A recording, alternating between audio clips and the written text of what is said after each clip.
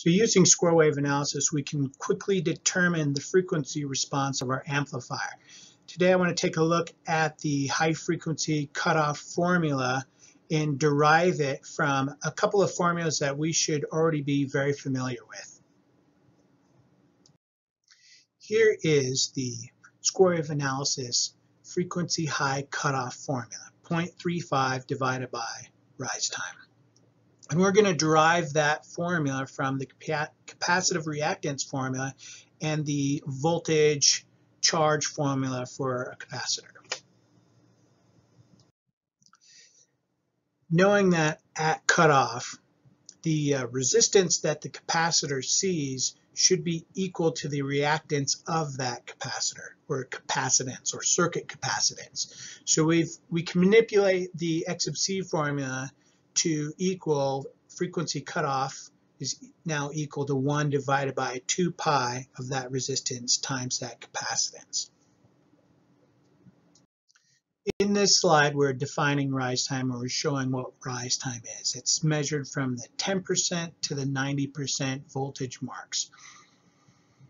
The y-axis is voltage and the x-axis is time.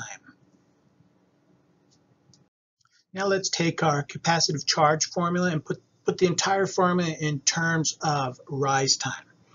So we know that the VC should be equal to, if we're doing the rise time, 0.9 of V final, or 90% of V final. V initial should be 10% of V final. Time is now our rise time. Therefore, our formula should look like 0.9 of V final is equal to V final minus the quantity of V final minus 0.1 V final, e to the negative rise time divided by RC. So here's all the algebra that goes along with simplifying this equation now that we have it in terms of rise time.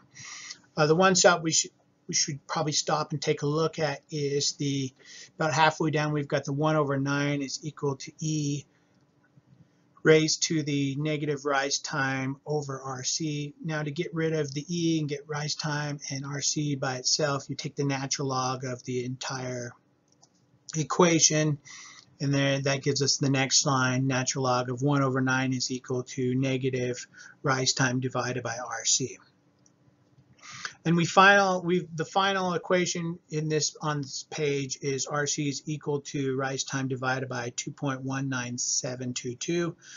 We left it. You could put that expression in terms of rise time. Might make sense to solve that in terms of rise time at this stage. But you'll see on the next slide why I'm leaving it as RC is equal to rise time divided by 2.19722. Okay, so we've broken it down in everything in terms of rise time and frequency cutoff. And we've got two basic formulas. RC is equal to rise time divided by 2.19722. And frequency cutoff high should be equal to 1 divided by 2 pi RC.